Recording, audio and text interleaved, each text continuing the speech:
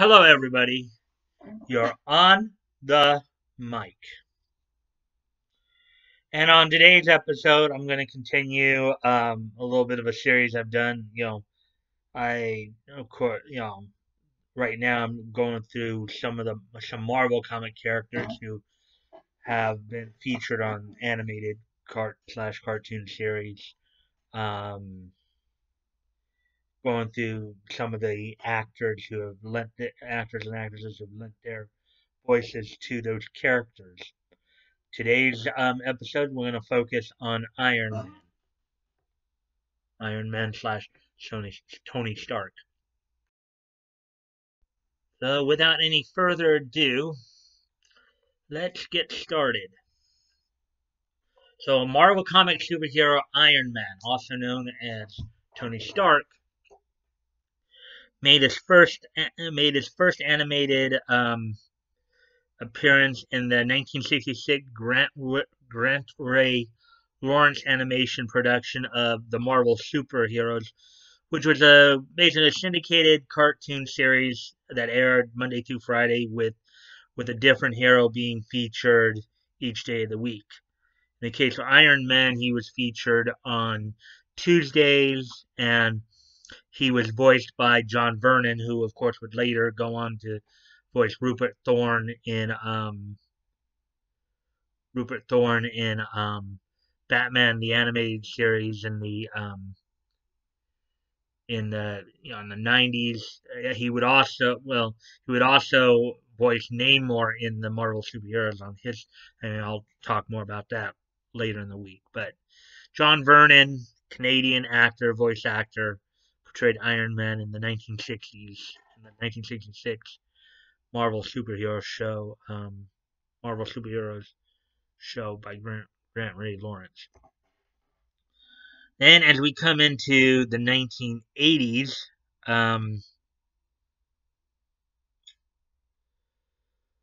let's see. Iron Man made a few cameo appearances on the solo Spider-Man series in 1981, and then he actually had his speaking appearances more as Tony Stark in the 1981 series Spider-Man and His Amazing Friends, voiced by actor William H. Marshall. Most notably, of course, he was featured as Tony Stark in the origin of the Spider Friends, which he was a central character in, which the Beetle had stolen a power booster and crime detection computer from Tony Stark. Spider-Man and Spider-Man, Iceman, and Firestar got together and retrieved the stolen items, and in gratitude, Stark gave them the computer detection computer to put to good use in their crime fighting endeavors. So, William H. Marshall would provide the voice of Iron Man in his speaking appearance on Spider-Man and His Amazing Friends. Then, as we move into the 90s, 1994 was a big year as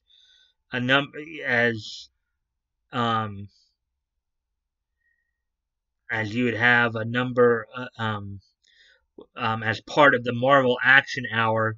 Iron Man had his own series in which he teamed with a group known as Force Works, which included Sentry, War Machine, Scarlet Witch, Spider-Woman, and Hawkeye, taking on the Mandarin and a team of villains that he put together, including Dread Knight, Nosha, Blizzard, Blacklash, Grey Gargoyle, Living Laser, Whirlwind, and MODOK and Justin Hammer. A number of throughout the majority of the 90s, Robert Hayes would provide the voice of Iron Man, from his own series to he had a non-speaking cameo on Fantastic Four, and then in his appearances on the Spider-Man series of 1994, Robert Hayes would reprise his role, of course, in the two-parter involving Venom and Carnage, as well as Secret Wars. And Robert Hayes would also reprise his role in the 1996 Incredible Hulk animated series. And then in 1999, during the Avengers United They Stand animated series, which was done up in Canada, of course, Iron Man was voiced by Francis Diakowski. Now, I believe this was produced out of Toronto, so probably why you don't know the name. Um, but I think basically, I think some of the voice actors who worked on the X-Men series of the um, of the early '90s were also on this show.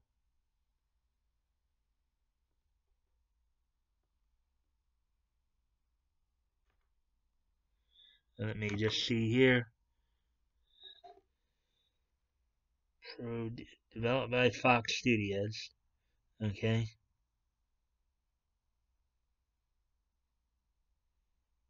Yeah. It was co-produced in the U.S. and in Canada, but um.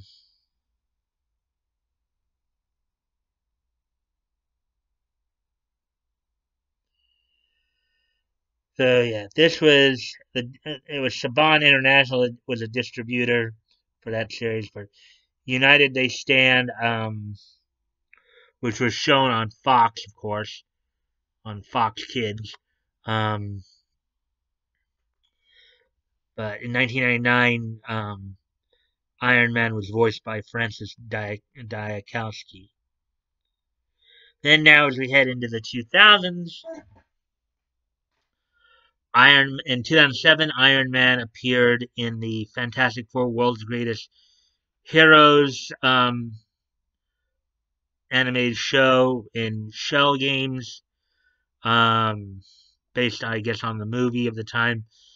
At this, Fantastic Four: World's Greatest Heroes was, of course, recorded in Vancouver, I believe. I think it was recorded at Ocean Studios. David Kaye, most notably the voice of the first Sesshomaru from Inuyasha, as well as Professor X-Men Evolution, provided the voice of Iron Man in Fantastic Four: World's Greatest Heroes. Um, um,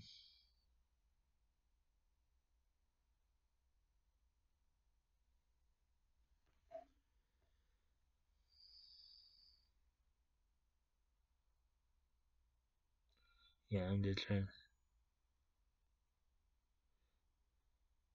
And I think the recording for this series was done at done in Vancouver because David. And then in 2009, Iron Man starred in his own series, Iron Man Armored Adventures, voiced by Adrian Petru. Here, I think they have the name. Okay, maybe not. Adrian Petru voiced Iron Man, Tony Stark, Iron Man Armored Adventures. And then also beginning in 2009, Iron Man was voiced in the Superhero Squad show by Tom Kenny, we talked about yesterday. And that's where I'm going to end that now, the 2000s. So,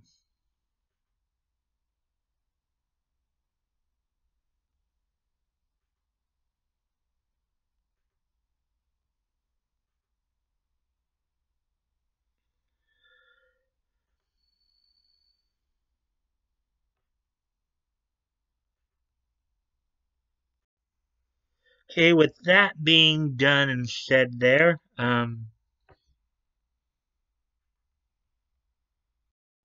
all that being said and done, let's take a look on this date in Nietzsche history. Today being July 20th, 2020. Let's go back and look over some stuff that has happened over the years on this date in Nietzsche history. So first off, we go back about 30 years ago today, on July 20th, 1990, in which First Comic released on the newsstands the 60th issue of Dreadstar. Dreadstar was a comic that was started by it was a bi-monthly series that was started by Marvel Comics imprint, Epic Comics, back in '82, but then eventually taken over starting with issue 27. So on this date in 1990, the 60th issue of Dreadstar, published by First Comics, went on to newsstands on this date in 1990, 30 years ago today. Then, as we move ahead to 2010, on this date 10 years ago, in 2010, Viz Media released, on this date in 2010 was the Viz Media DVD release, or the Viz Media North American DVD release of the anime Vampire Knight. The Vampire Knight anime DVD was released on this date, in North America by Viz Media on this date in 2010, 10 years ago. So Vampire Knight the Vampire Knight anime DVD was released on this date in North America.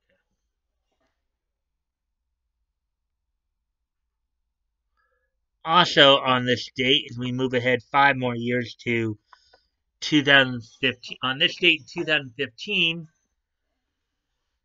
Monday Night Raw was held at the Sprint Center in Kansas City, Missouri.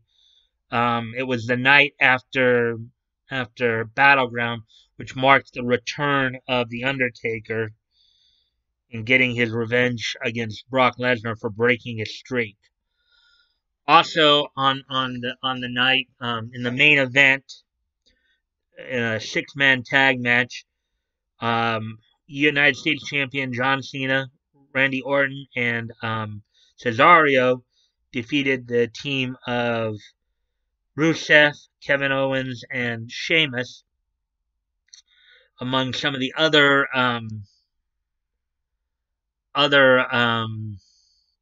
matches on the night included Charlotte defeating Brie Bella, once again via submission, after having won the WWE Women's Championship.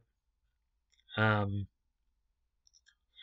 Big Show squashed the Big Show squashed Miz, and then set his sights, of course, on Intercontinental Champion Ryback, who had retained his title the night before in the triple threat match.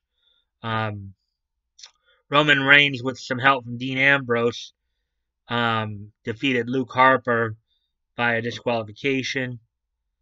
And then the representing team BAD, Beautiful and Dangerous, Naomi and Sasha Banks defeated representing team Paige and Becky Lynch via submission. And Los Matadores, with some help from the New Day, defeated the Primetime Players. So getting them back into the.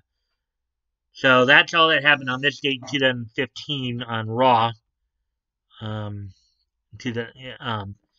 moving ahead 3 more years to on this date in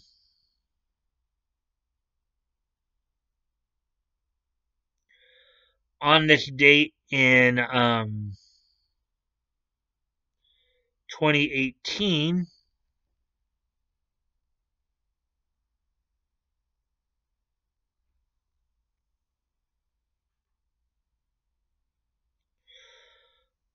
On this date in 2018, The Rise of the Ninja Turtles made its debut on Nickelodeon.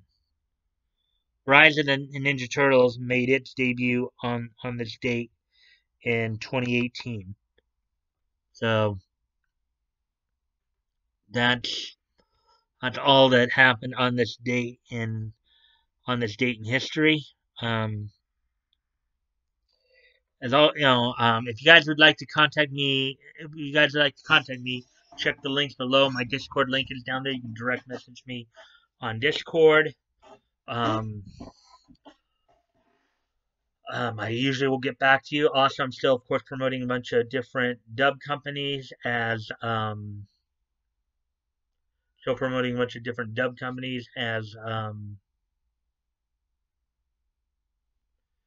there's a lot of work out there you guys can check out if you'd like. Funimation is not the only game in town after all. There's other companies. There's great talent up in Vancouver, up in Calgary as well. Houston's got some good voice work going on there. LA and New York. So a lot of stuff you guys can check out there. Also, I'm still promoting Vic's GoFundMe. As always, guys, never feel like you have to donate. If it's on your heart to do so and you have the means to do so, please consider donating. If you've already donated, please consider donating again. And if you cannot donate, you can still help out the cause by sharing the link. If sharing is caring, you never know. Maybe somebody in your circle of friends may want to help out. You never know. It doesn't hurt to ask. And if you like this content, I please ask that you like, comment, share, and subscribe. I would look forward to the conversation with you guys as long as it's civil and respectful. Um, and with that, until tomorrow. Oh, okay. Also, this Friday, don't forget this Friday will be my next VA premiere. This week I'll be highlighting Shiara Zani, known for her work on My Little Pony: Friendship is Magic, among other things. She was Jubilee in X-Men Evolution. I'll be, I'll be highlighting Vancouver, Vancouver-based voice actress Shiara Zani, and also, my next live stream will be this Sunday night. I will be making a major announcement on that, so you guys might want to tune in for that. I'll also be covering. I'll probably be talking about something revolving around cartoons animation. So I'll have more of that information up probably later today. So I hope to see you guys at the premiere and the live stream on Sunday. And until tomorrow, bye.